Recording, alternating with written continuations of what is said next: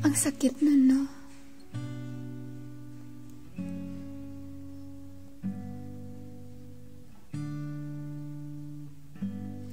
Yung nag-spend ka ng napakatagal na panahon sa isang tao. Pero, natapos kayo ng ganun-ganun lang. Unti-unti mo nang tinatanggap. Wala na. Tapos na.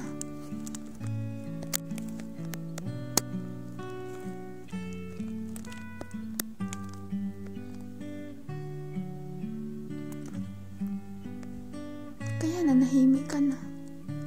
Kasi gusto mo pa rin maging masaya. Pero yung tao ang kasama mo ng ilang taon, tapos bigla na lang hindi ka na mahal.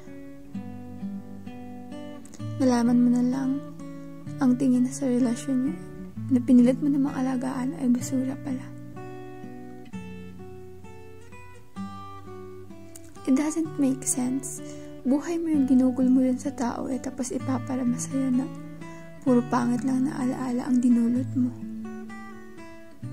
Mahirap na nga mag-move on sa isang relasyon na panandalian dun pa sa taong matagal mo pinaglaanan ng oras, diba? Nangarap ka na sa mga susunod na bukas, buwan at taon, ay siya pa rin ang makakasama mo.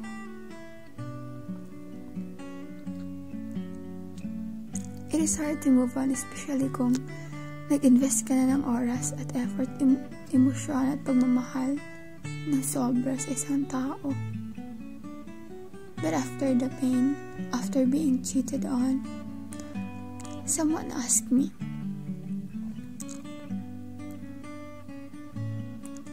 di ka pa ba takot magmahal? At first, takot syempre. I was traumatized.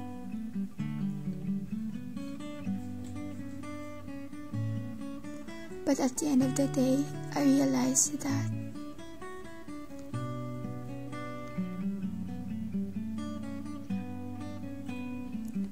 being cheated on is not a loss. It's actually a gain. Alam niyo kung bakit? Because you lose someone na niloloko ka lang pala.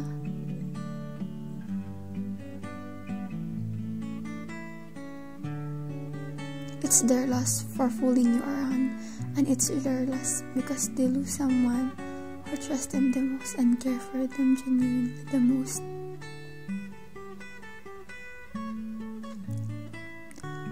It is the kind of person in which God don't want you to have.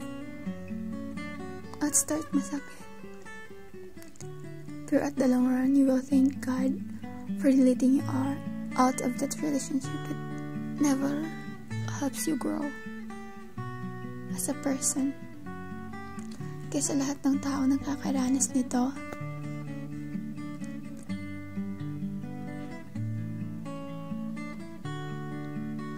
I hope you all can make it. I pray you can. And I know God, by God's grace, you will. I pray you can find that relationship imperfect pero walang confusion. And it will help you to grow as a person. I pray that God will give you the peace as you wait for the one that God has for you. Ito lang tatandaan niyo, may mga tao mga alis, pero ang tanging Diyos lamang ang mananatili. And that separation saves you. And that pain is part of saving you too. Some of disconnection are blessings, believe me, I've been there. The best thing you can give to God in this season of waiting is a total surrender. So cast all your cares upon Him, including that broken pieces of yours, for He cares for you. Jesus loves you. I hope you knew that. And God bless your heart.